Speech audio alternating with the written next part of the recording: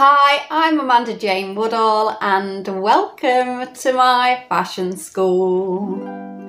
So, the fashion industry is known for having an obsession with youth and perfection. But did the 2000s era in fashion take this to a new level of unattainable beauty? To answer this, let me show you the top 3 models of the doll face era. Devon Aoki was born in New York City on the 10th of August 1982, and her father Rocky was an Olympic wrestler and also the founder of restaurant chain Benihana. She also has a mother who is a jewellery designer and her brother found fame as a DJ. Her music connections got her modelling at a young age when she was spotted in the crowd of a music concert, and Kate Moss, a family friend, is often credited with getting her introduced to Storm Model Management, and she was signed when she was just 14. In 1997, she debuted in high fashion, sitting for photographer Nick Knight and wearing Alexander McQueen, and they created a very striking image which showed off a doll-like beauty. At the age of 16, Karl Lagerfeld chose Devon as a muse, and she began working for Chanel and Fendi despite being a tiny 5'4". However, it wasn't just her height that made her unique in the industry, as Devon had heritage from Japan, Germany and England, and this had given her unique features that were very different from the thin and angular models of that time. She had a round face with prominent cheeks, freckles, almond-shaped eyes, and a very thick and downward sloping pout.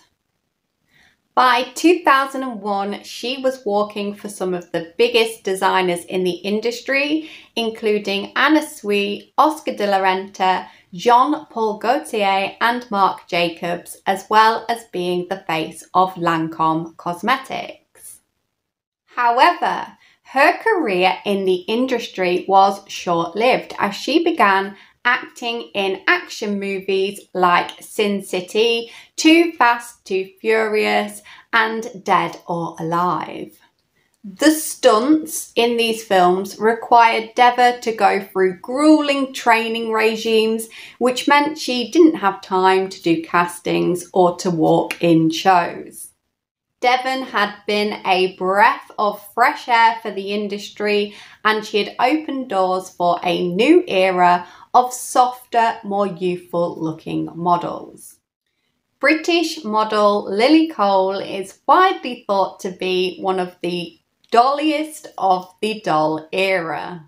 Born in Torquay on the 27th of December 1987, Lily was raised by her mother, who unfortunately did suffer with some health problems, and this taught Lily to be really compassionate and kind.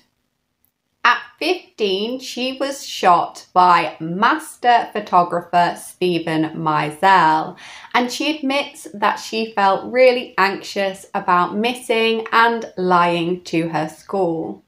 In 2003, she opened for Anna Sui's Spring-Summer Ready-to-Wear collection show and was an instant hit in the industry.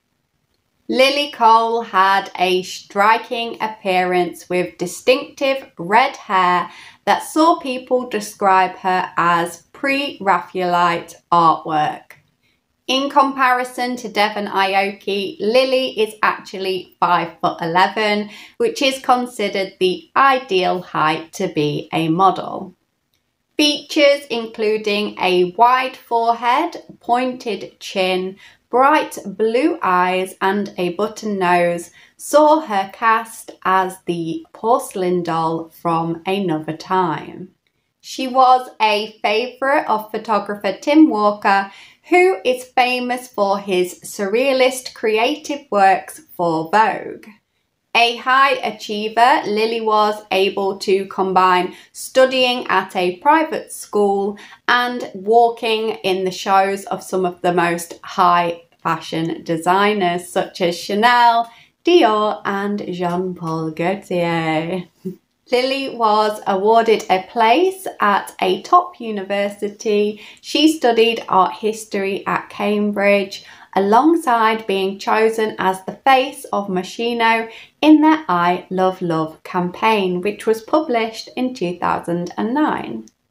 Lily enjoyed her time travelling and she felt really grateful to be able to do that at a young age. But her social conscience kicked in and she started to question the ethics of the industry, especially the impact that modelling had on young and vulnerable women. She used the industry knowledge that she had gained about the impact of business and supply chains to become an activist. And she founded her website impossible.com, and this tech company aims to look at global and social problems and come up with solutions. However, making an even bigger impact on the 2000s runway was the defining face of the doll era, Australian supermodel Gemma Ward. Gemma was born on the 3rd of November 1987 and she describes her young self as not caring at all about what she looked like, preferring just to be silly and make everybody laugh.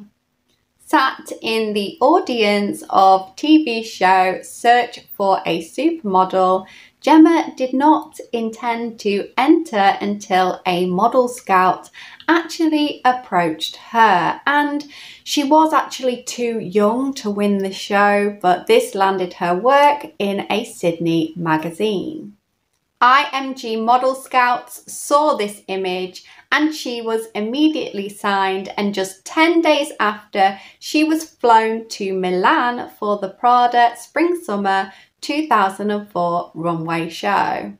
Prada had made her name by marketing ugly beauty, and Gemma's otherworldly looks were perfect for the brand, and so straight off the runway she was selected to work with Steven Meisel on the Prada editorial campaigns.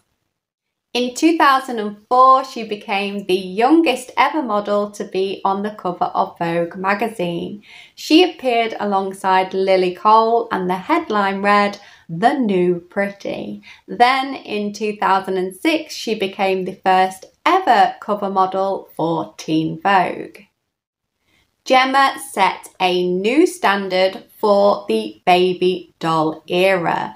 She had blonde surfer waves, huge eyes and a very thin body, and this gave her a fragility that could only be achieved by a young teenage girl. And Gemma later admitted that at this time in her career she was actually plagued by a really stressful eating disorder. Gemma became the star of the 2004 to 2007 season, working for every major fashion label including Stella McCartney, Missoni and Burberry, with Christopher Bailey recalling that she was so beautiful she looked like she had sunshine inside of her. One of her most credible achievements was taking over as the face of Obsession by Calvin Klein from Kate Moss, and the Mario Sorrenti campaign earned her over $1 million.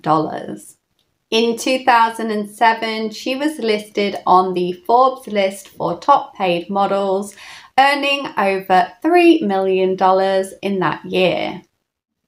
However, in 2008, Gemma's career took a hiatus as she appeared on the Chanel Spring-Summer campaign and then was attacked by the fashion media and the tabloids in scathing reviews about her weight gain, when in fact she had just changed from a child to a woman and there was really very little difference. And then alongside these cruel taunts from the media, she actually lost her then boyfriend, actor Heath Ledger, and was forced to grieve in public. But Gemma pulled through and she began to refocus her career into acting, starring in an Australian film called The Black Balloon and taking on a horror role in The Strangers. Her great work in the industry then saw her feature in huge productions such as Pirates of the Caribbean and The Great Gatsby. After industry speculation, Gemma actually re-signed to IMG Models in 2013 and then made a reappearance on the runway for Prada Spring-Summer 2015. Now a mother of 3, Gemma spoke to Harper's Bazaar Australia in 2003 about finding her voice in the industry and how she now wants to help young women, especially in terms of her experience in the industry and with an eating disorder. The 2000s was a time when the industry was looking for the new face of fashion, and photographers and fashion designers were starting to blend creativity, performance, fashion and fantasy, and these young fresh-faced models were perfect to play their characters.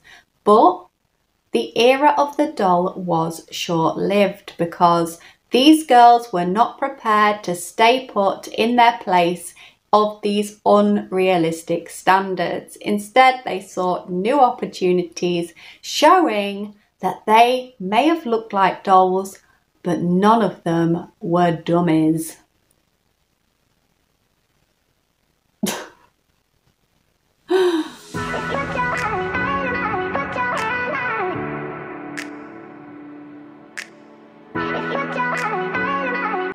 Lily was raised by her mum.